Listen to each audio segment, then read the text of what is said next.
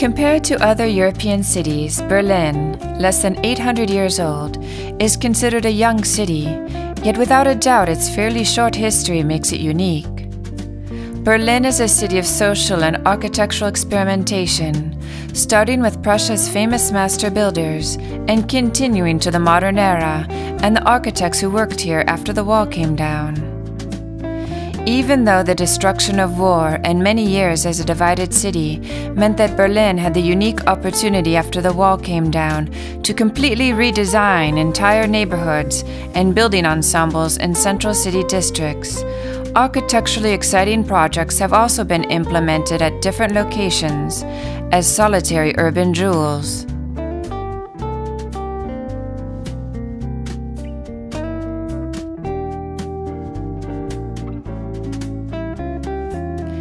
The best way to explore Berlin's unique atmosphere is from the inside, whether on foot or by bike, getting to know the city by winding through its lively streets and squares.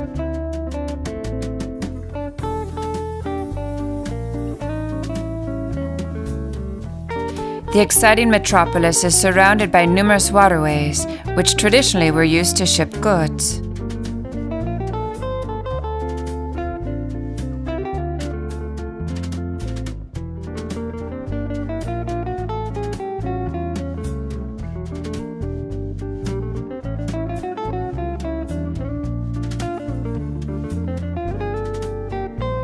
Berlin's history is reflected in its architecture, and of all the architectural monuments, the Brandenburg Gate, Berlin's only remaining city gate, is the true symbol of the city.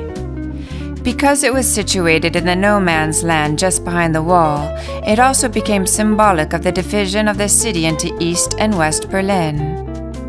The gate was reopened in 1989, after the wall fell. Commissioned by King Frederick William II of Prussia, this late 18th century sandstone construction has 12 Doric columns and is modeled on the Propylaeum, the Acropolis in Athens. On both sides, 6 Doric columns support the 11-meter deep transverse beam, dividing the gate into 5 passageways.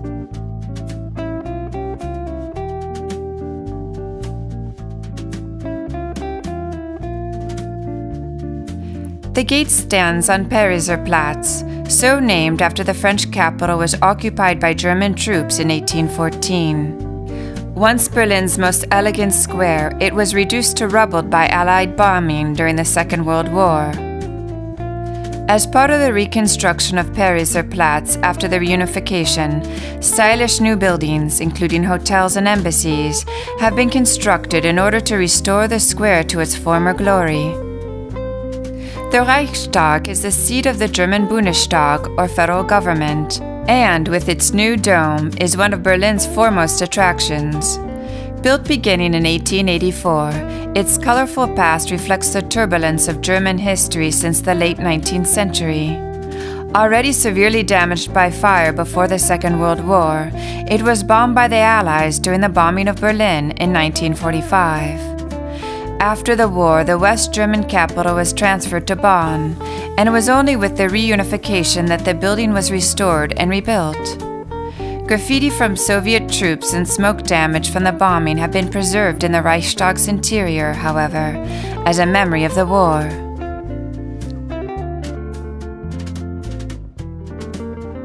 Its glass dome was designed by the eminent British architect Sir Norman Foster in the early 1990s. At first, the subject of great controversy, the Reichstag has now become one of the city's most popular landmarks. The dome offers a 360-degree panorama over the city of Berlin, as well as allowing the main hall of the parliament to be seen from above. The building was finished in 1999, when it became the new home of the Bundestag.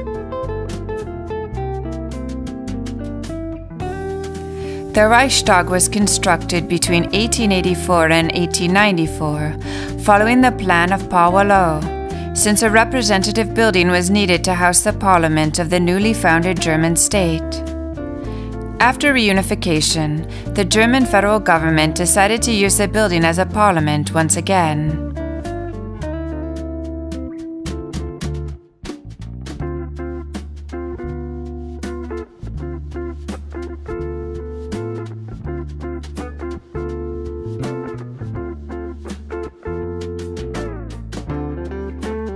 Leading out from the Reichstag is June the 17th Street, which is a continuation of Unter den Linden. The Siegessäule, or Victory Column, with its golden statue depicting victory, is one of the city's most imposing landmarks. Designed by Heinrich Strack in 1864 to commemorate the Prussian victory in the Danish-Prussian War, it is crowned by Friedrich Drake's 8.3-meter-high gilded bronze statue of Victoria. A Soviet War memorial can also be found along June the 17th Street. Also known as the Tiergarten Memorial, it was constructed by German workers acting on the orders of the Red Army shortly after the end of World War II. It commemorates the 80,000 Soviet dead who fell during the Battle of Berlin in 1945. Near the river, in the historical neighborhood of Köln, stands Berlin's cathedral. Though Berlin's dome is not a cathedral in the traditional sense, since it was never the seat of a Catholic primate, it was nevertheless the former court church of Prussia's royal family, the Hohenzollern, and was conceived as a Protestant answer to St. Peter's Basilica in Rome. The dome, like the earlier churches that once stood on the site, is the burial place of the princely house of the Hohenzollern, whose representatives were the princes of Brandenburg, dukes and kings of Prussia, and emperors of the German Empire. The present Baroque structure dates only from 1905, though it stands on the site of several earlier churches. The earliest predecessor of the Berliner Dome was the Chapel of St. Erasmus, which was elevated to the status of collegiate church in 1465. To celebrate the union of Prussia's Lutheran and Reformed communities, the Berliner Dome was renovated in the neoclassical style in 1822 by the Berlin architect Karl Friedrich Schinkel. Construction on the current cathedral began in 1894. The dome can be visited daily. Some interesting items in the church's richly decorated interior include the magnificent Sowers organ, the elector's tomb, the main altar, which dates from 1850, the neo-Baroque pulpit, and the stained glass windows designed by Anton van Werner.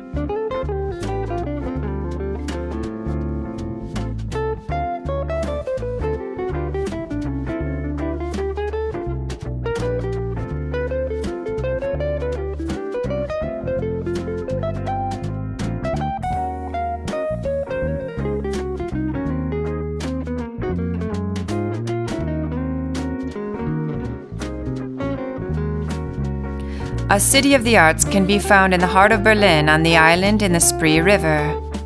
The consortium of museums found on Museum Island forms a unique cultural center which unites 5 important museum buildings into a heterogeneous but harmonic ensemble on the Spree River. To the north stands the Alte Nationalgalerie, the Old National Gallery.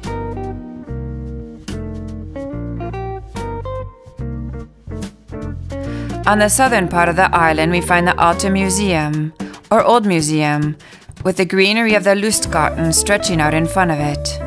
The rectangular-shaped building encloses 2 generous courtyards, as well as a 2-story centrally located rotunda, based on the design of the Pantheon in Rome. The palaces and gardens of Berlin and the province of Brandenburg bear witness to the artistic, cultural, and architectural history of the region. For 300 years, the Potsdam-Berlin-Havel landscape, with its many lakes and forests, was a preferred site for the new residences, gardens, and parks of the electors, kings, and emperors of the Hohenzollern dynasty. The stately Chinese house in the deer garden of Sanssouci Park is an impressive example of the widespread fashion and fascination with China, which influenced the cultural tastes of Europe's royal courts in the 18th century. The pavilion's exterior aspect is characterized by life-sized gilded figures that are placed singularly or in groups around the building. A windmill has stood near Sanssouci Palace since 1738. The grain windmill at Sanssouci discontinued operation in the second half of the 19th century, and the building became a silent, if picturesque, monument.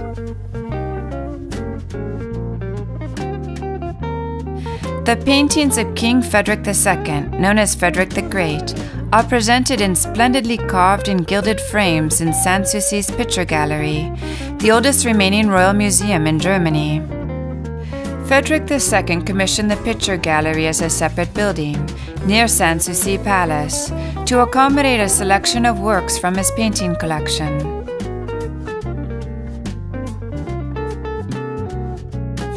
The palaces and spacious parks are replete with the charm and atmosphere of bygone eras.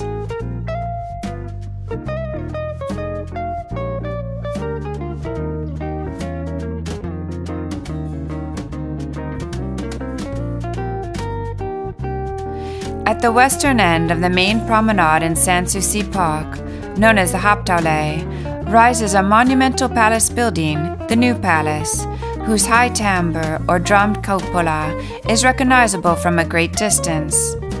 This colossal architectural complex clearly served an official, representative function, in sharp contrast to the intimate or rather modest Vineyard Palace.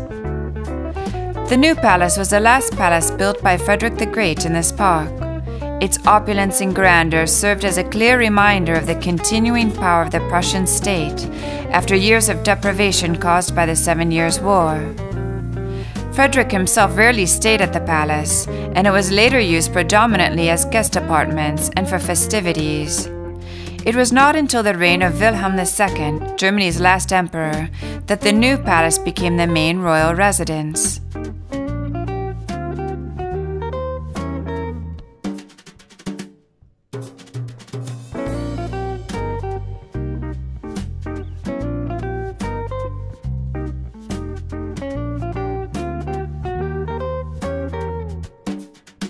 While Frederican Rococo was established at Sanssouci, Frederick the Great had the New Palace built in varying forms of Baroque architecture and decoration, with some deviations. The king preferred Rococo and Baroque to the classicism that was already taking hold of Europe at that time, reflecting the preference of many monarchs. Architect Johann Gottfried Böhring, with the aid of Heinrich Ludwig Menger, was assigned the task of planning the new palace, and had already demonstrated success with the completion of the Chinese Tea House and the Picture Gallery in the Sanssouci Royal Park.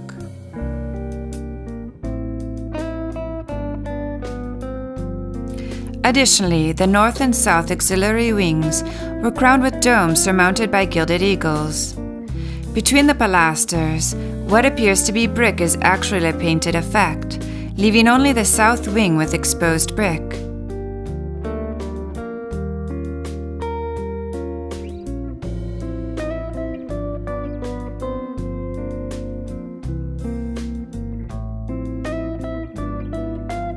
Sanssouci, without a worry, was the French name of his palace, though thanks to considerable care taken by its architect, Georg Wenceslaus von Nobelsdorf, craftsmen and artisans, it is hailed as Germany's Versailles.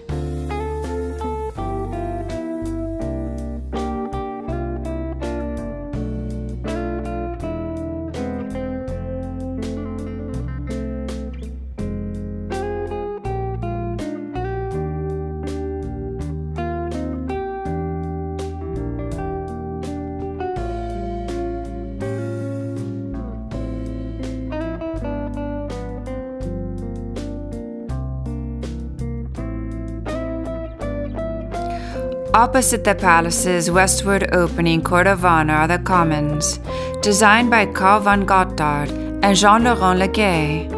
Styled in the same manner as the palace itself, the two buildings house the royal kitchens, utilities, gardeners' shops, palace guards, and servants. Between the two buildings stretches a curved colonnade, decorated with statuary and obelisks, which acted as a state entrance as well as a screen to shield the view of the marshlands beyond. In 1896, Wilhelm II had an underground tunnel constructed to allow passage between the palace and the commons in order to avoid inclement weather.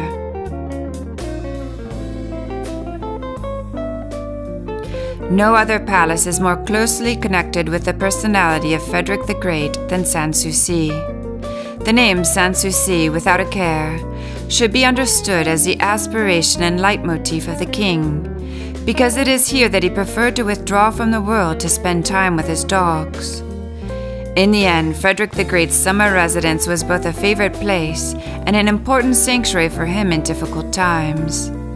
The architect von Nobelsdorf implemented royal plans in constructing a new palace in the country. The result was a one-story building with a cupola over the oval marble hall and the vestibule in the center, and only 4 rooms on each side. The southern facade is decorated with 36 sandstone sculptures between the tall ground floor windows. The secondary side wings on the garden front are screened by 2 symmetrical rows of trees, each terminating in freestanding trellis gazebos, richly decorated with gilded ornaments.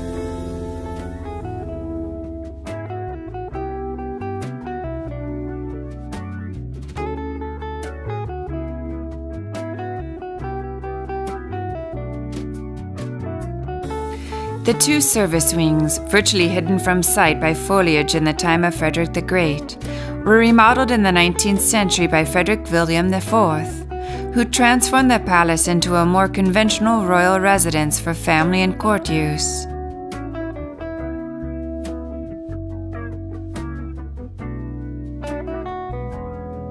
The northern entrance, with its semicircular cour d'honneur, was created using 2 segmented Corinthian colonnades. Columns and projecting pediments provide a stronger modeling than the main building, with its respective pattern of alternating windows and pilasters. The ensemble, a memorable example of Baroque style, provides a grandiose architectural backdrop.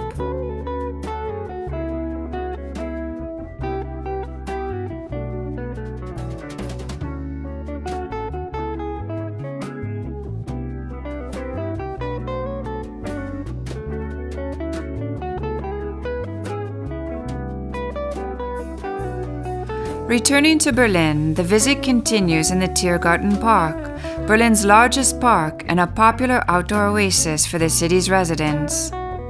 It originally served as hunting grounds for the Prussian princes, until it was made into a park in the 18th century. Beginning in 1818, the landscape architect Peter Joseph Lenné laid out the site in the English landscape style. Statuary was added in 1850.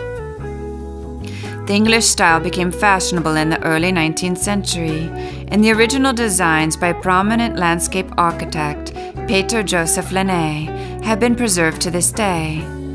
Lenné was commissioned to transform the green area into a landscaped park, and the zoological garden on the southwestern edge of the Tiergarten was opened in 1844. The Tiergarten, or Animal Park, and former hunting ground, is Berlin's best-known park. Because of its centrality, it's a favorite with locals and visitors alike, and over the years has remained a wonderful place for a stroll, a breath of fresh air, a picnic, cycling, jogging, or just kicking a ball around.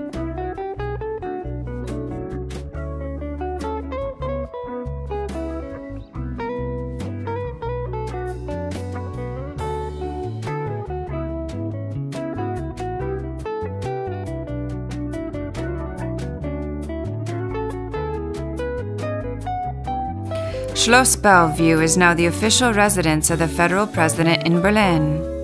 The elongated main building is flanked by side wings. On the left, the ladies' wing. On the right, the spree wing.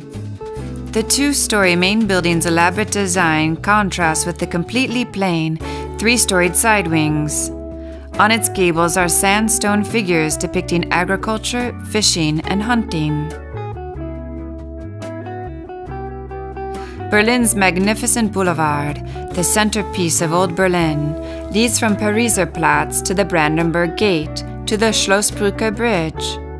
Unter den Linden was originally a bridle path.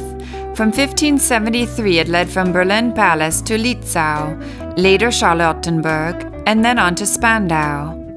From 1701 the Linden was increasingly developed, thus mirroring the rising splendor of the monarchy and the new architectural style.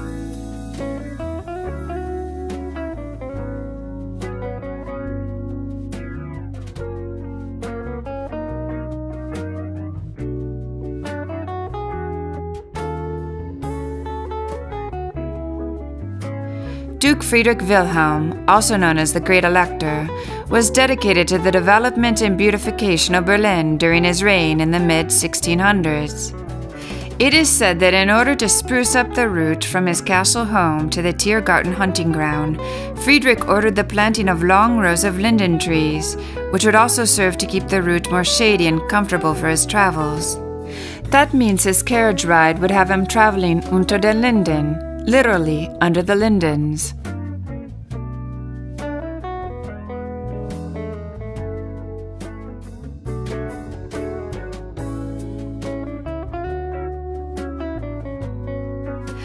On the Unter den Linden, Berlin's new cosmopolitan atmosphere is readily apparent. Austere state-run enterprises have been replaced by embassies, galleries, and expensive shops, showing off a variety of the latest merchandise.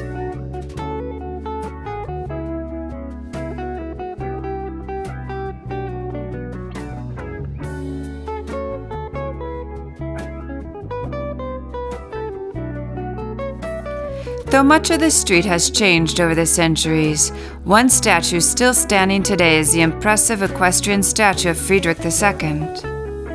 After Prussia's victory over Napoleon in 1814, the street was rebuilt with large new buildings, including the neoclassical Neue Wache, which served as the guardhouse for the Royal Guards and is now the national memorial to the victims of war and tyranny.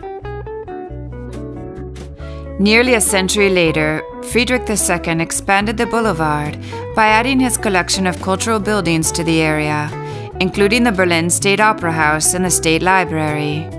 In 1701, the library was renamed the Royal Library at Berlin and kept this name until the end of the German monarchy in 1918. The Zeughaus, or Armory, which today houses the German Historical Museum, is Berlin's largest remaining structure. The museum aims to provide enlightenment and communication regarding the common history shared by Germans and other Europeans to the present day. Alexanderplatz is Berlin's most famous square and perfectly expresses the city's very urban charm. Originally, this square lay just beyond the gates to the city, and around the turn of the 18th century served as the city's livestock market. It was later used as a wool market, as well as a parade ground. The square got its current name on the occasion of the visit of Tsar Alexander I in 1805. Its present appearance dates from the construction of the East German city center.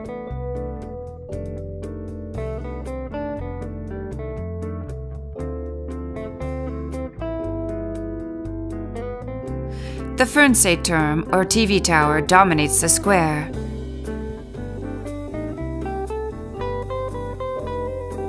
The Alexanderplatz was the center of the city in the Middle Ages, and since the reunification of East and West Berlin, the large square is primed to once again become the heart of Berlin.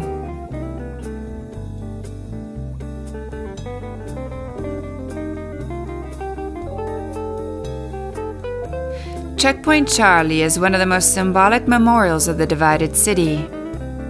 The subject of numerous legends and spy stories, the former border crossing point between East and West Berlin was the place where Soviet and American tanks stood face to face after the construction of the wall in 1961. The museum, housed on Checkpoint Charlie, recounts the history of the wall.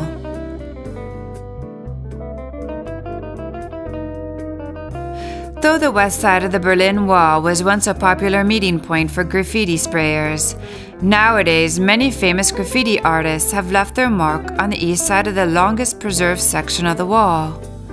118 artists from 21 countries have painted pictures on a 1,316-meter-long section of the Berlin Wall, which is now a listed landmark. The Memorial to the Murdered Jews of Europe is Berlin's central monument for remembering the Jewish victims of the Holocaust. Situated in Berlin's city center, the memorial stands near the Reichstag and the Brandenburg Gate. The internationally renowned New York architect Peter Eisenman designed a field of stelae 2,711 concrete blocks of different heights, structured in a grid pattern and covering nearly 19,000 square meters of gently sloping ground. Berlin's constantly evolving and truly unique history is one of the reasons that have made it one of Europe's most vibrant, exciting, and colorful capitals.